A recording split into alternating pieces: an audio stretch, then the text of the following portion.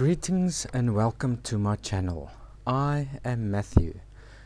I will be doing another tutorial, and today I will be talking about the different organ stops, special functions on the organ, and basic registration.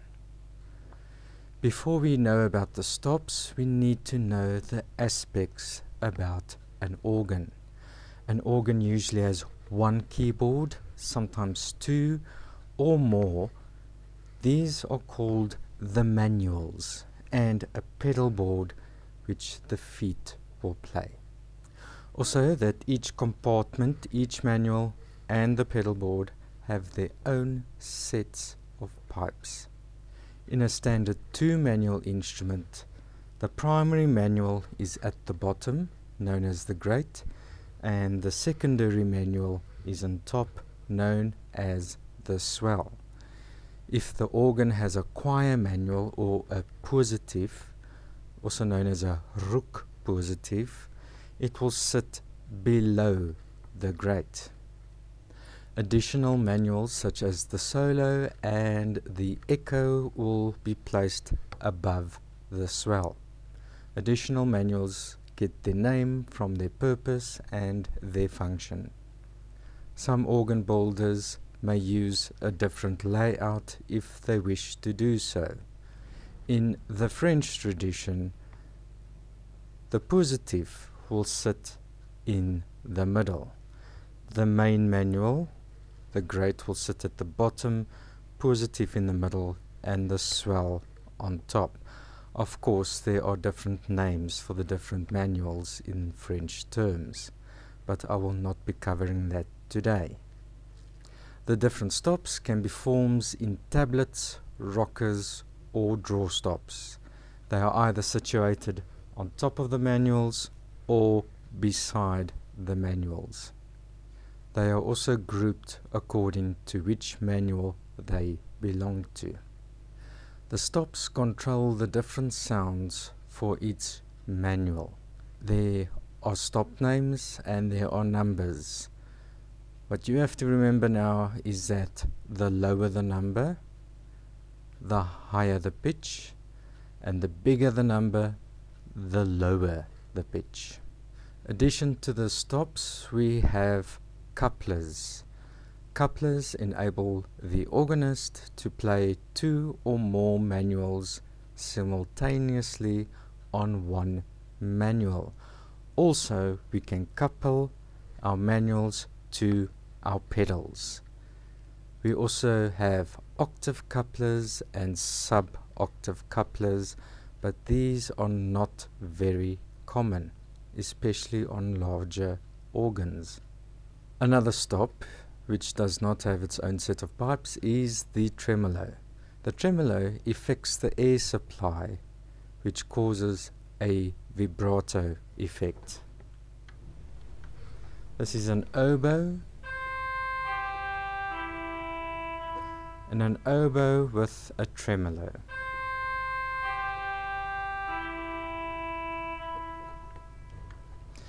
Tremolos are used for a solo melody only. I personally never use it. I dislike a tremolo, unfortunately. Sorry, not sorry. We also have swell and expression shoes above the pedal board. These regulate the volume of certain manuals, secondary manuals in particular, for expression purposes. Secondary manuals usually only the swell, but the choir may also be under expression. Alongside the swell pedals, we also have a crescendo pedal or a roll sweller. This activates stops from the softest to the loudest automatically. We also have preset pistons.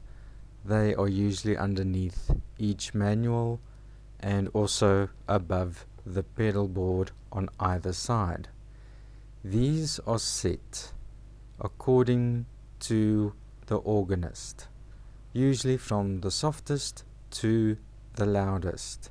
Some pistons may also have the reversible grate to pedal. On French organs, they have levers that are the couplers, the ventrals, and the tremolo for the expression manual. We also sometimes have next and previous buttons. These are part of the sequencer. An organist will program the sequencer according to his repertoire that he will be performing, that he will be able to only press the next button instead of remembering which piston does what. I have a next and a previous button that I built into my home jobby, and I use that for a sequencer. I program the stops according to the repertoire that I am practicing, and it is much easier than remembering which button and to reach over and grab a few stops if I need to.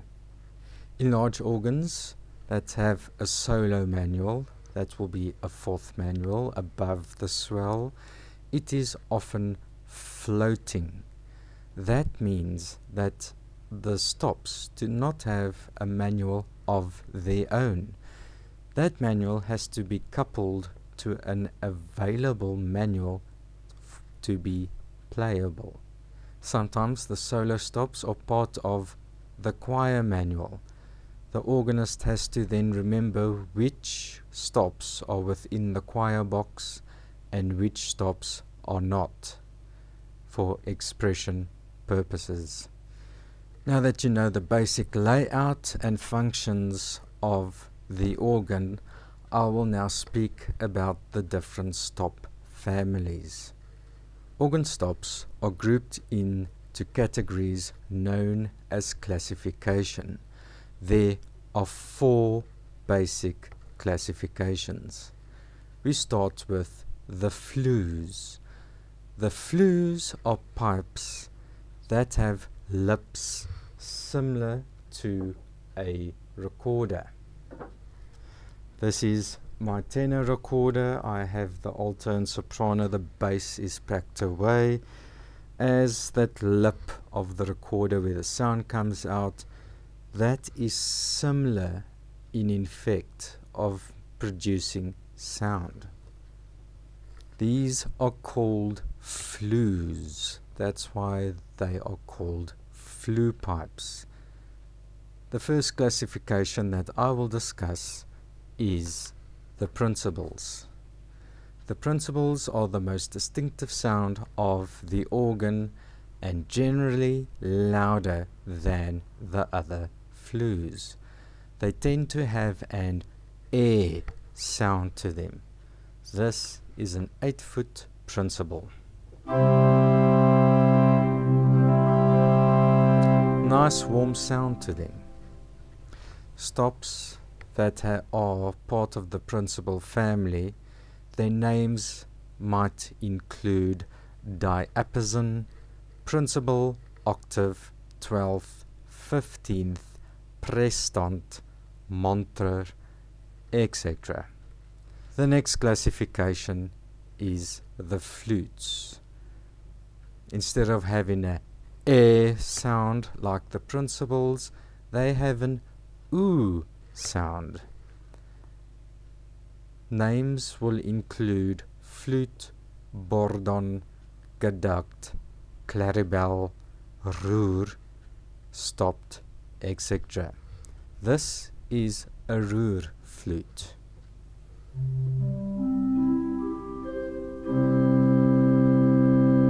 In English, also known as the chimney flute, because it has a little chimney on it. The next classification are the strings. The strings are similar to the principal, but softer and thinner. Instead of producing an A sound, it produces E. This is an 8-foot gamba.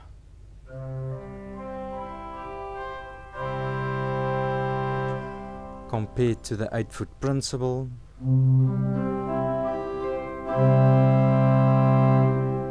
The principal is warmer than the strings. Names of strings might include celestional, gamba, viola, etc. Part of the string family are celestes. Celestes are tuned slightly higher and used with its string partner, if you can call it that, to create a wavy effect. On the sample organ that I have a viola on my swell.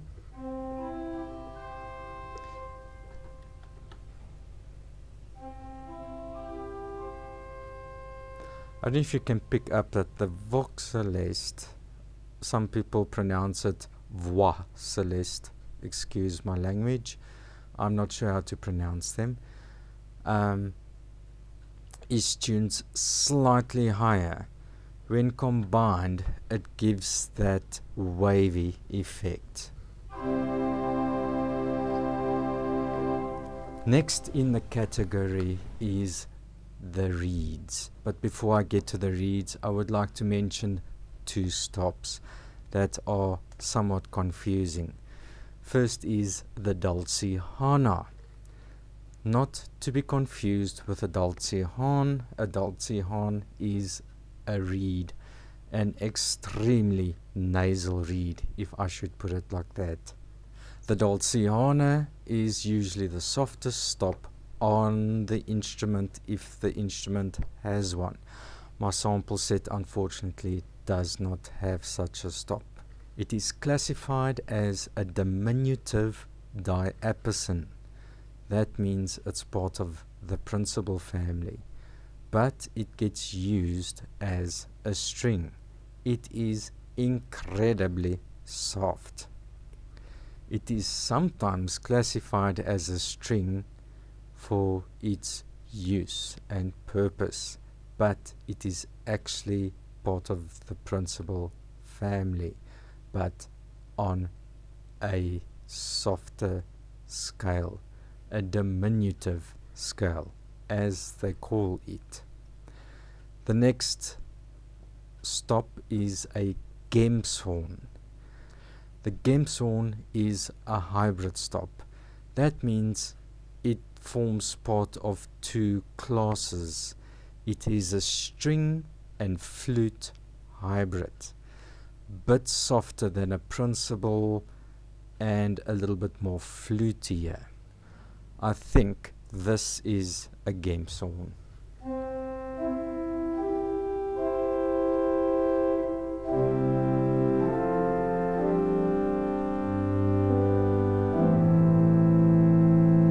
I could be wrong, I am not sure. Sometimes a 4-foot gemshorn is used instead of a 4-foot principal on a secondary manual. The next category is the reeds. The reeds are called reeds because they have brass reeds inside a boot and have resonators. Resonators influence the timbre. Timbre is the distinctive sound one instrument has to another. This is an 8-foot trompetta. It's a trumpet.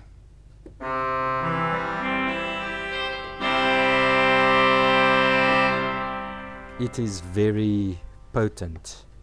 The reeds usually imitate orchestral instruments such as trumpets, horns, oboes, clarinets, and also free reed instruments such as regals. Not technically classified as an organ stop, but I think it deserves an honorable mention. Those are percussion stops, lovingly referred to as the toy or the gadget department of an organ. These are generally imitations of orchestral percussion. For example, chimes, also known as a glockenspiel or a glockenspiel have mechanical beaters which physically beat metal bars or tubes. Ranges are sometimes limited to approximately 3 octaves only. Now to get to the numbers within the stop names. 8 foot is the standard pitch on the manuals.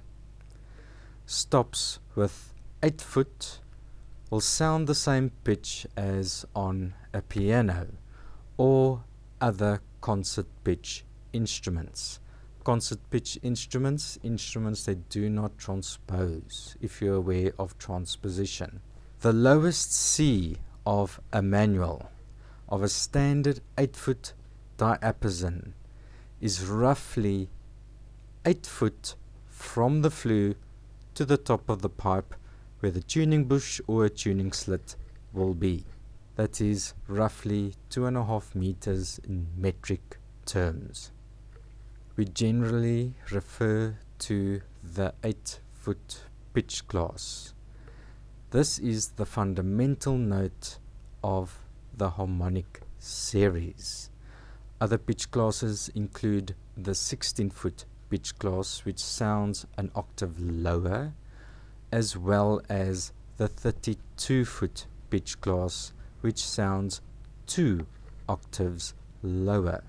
Whole numbers indicate different octaves. Any of these may be used independently, such as a 4 foot on its own. Numbers with fractions are what we call mutations. These indicate harmonics other than octaves. These serve the purpose of providing color and to strengthen the harmonics of the fundamental note. Mutations form part of certain pitch classes and are usually softer than the fundamental note and octaves of the pitch classes they belong to. Besides the 8 foot diapason, the difference in feet do not necessarily refer to the approximate length of the lowest pipe of each stop, but rather at which octave a specific stop will speak. The volume inside the pipe is what is important. Open flutes are wider and shorter. They have wider lips, flues. Stopped pipes, such as a bourdon, is twice as deep as what it is long. They are usually half the length when compared to an open pipe of the same pitch. Strings, on the other hand, are longer and thinner to produce a thinner sound. An example, the harmonic flute is twice its length. It has a hole in the middle of the pipe to produce an harmonic. It is the same as a recorder when you pinch it with your thumb. Not pinched, the normal note, and then pinched, we're going to get the octave above it. That's the same effect with the harmonic flute. The length and the shape of resonators on reeds mostly influence the timbre of the stop. They have somewhat but minimal impact on the pitch. If we use the 8 foot pitch class, we're able to arrive at the most common number values found on organ stops. These indicate the harmonics of the fundamental 8 foot. If you take an 8 foot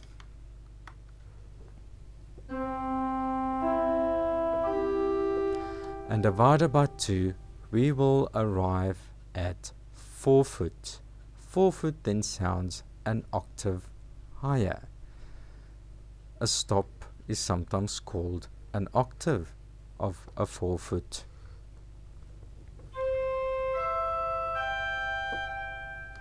This is the 4 foot.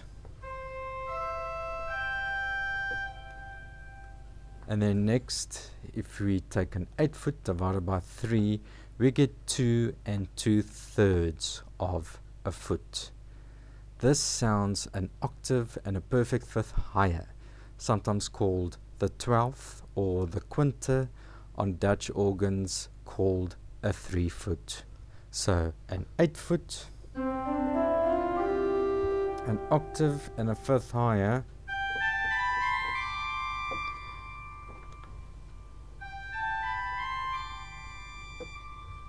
next, if you take an 8 foot divided by 4, we will arrive at 2 foot. 2 foot sounds 2 octaves higher. The stop can be called a 15th or a super octave. The 8 foot, 2 octaves higher, and now the 2 foot. If we take 8 foot and divided by 5, we'll get 1 3/5 of a foot. This will sound 2 octaves and a major third higher. This stop is often called the tierce. The 8 foot, 2 octaves and a major third higher. The tierce.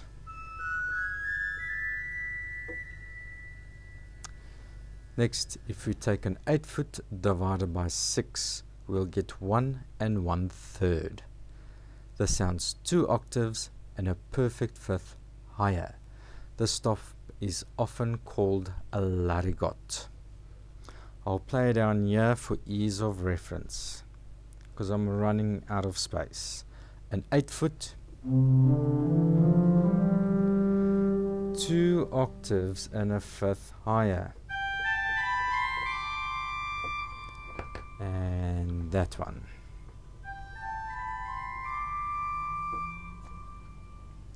If you take 8 foot and divide it by 7, we get 1 1/7.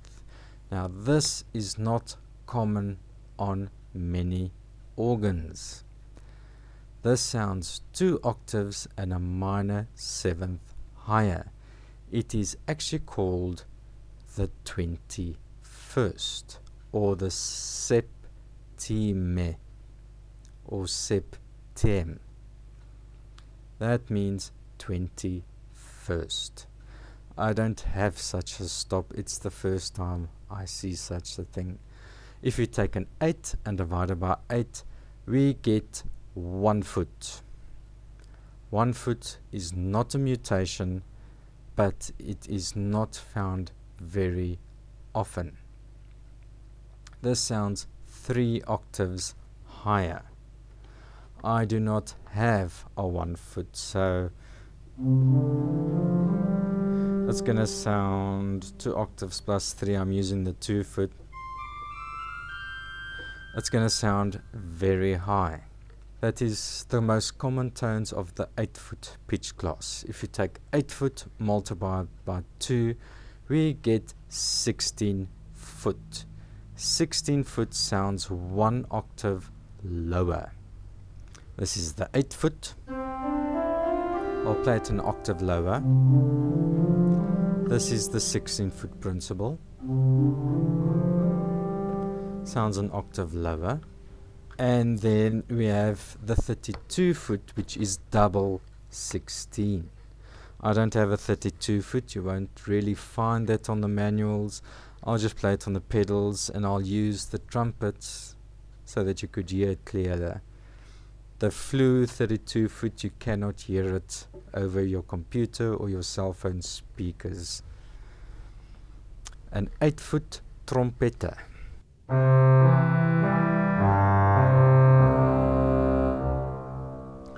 Then we have the 16 foot posaune, or in English, trombone.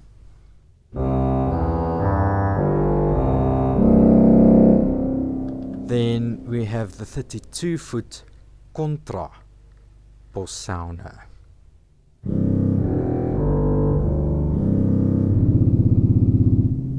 Doesn't sound really nice on its own, but in combination it really gives an impact.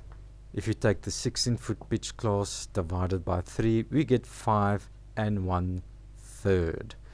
This sounds a perfect fifth higher, or an octave and a perfect fifth higher from a 16-foot rank. If you take the 32-foot pitch class and divide that by 3, we will get 10 2/3, also known as a gross quinte. This sounds a perfect fifth lower, or an octave and a perfect fifth higher from 32 foot. It is used within a resultant 32 foot. A resultant doesn't have a true length of 32 feet. We have 16 foot plus the 10 2/3 because of the low register, and if we make the harmonic of the fifth very soft, it will create an effect of a 32 foot. An example will be this: my principal on the great 16 foot, and then on the swell my 16 foot flute.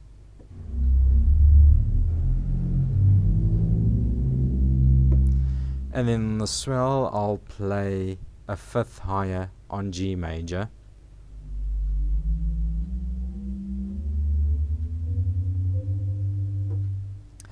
and then you put that together, playing two different scales with one hand. I think only organists can do that. I'm not sure if pianists are able to.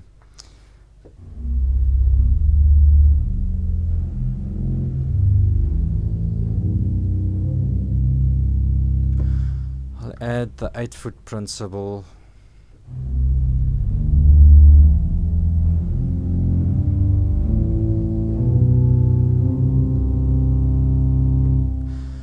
As I said, it gives the effect of a 32-foot flute.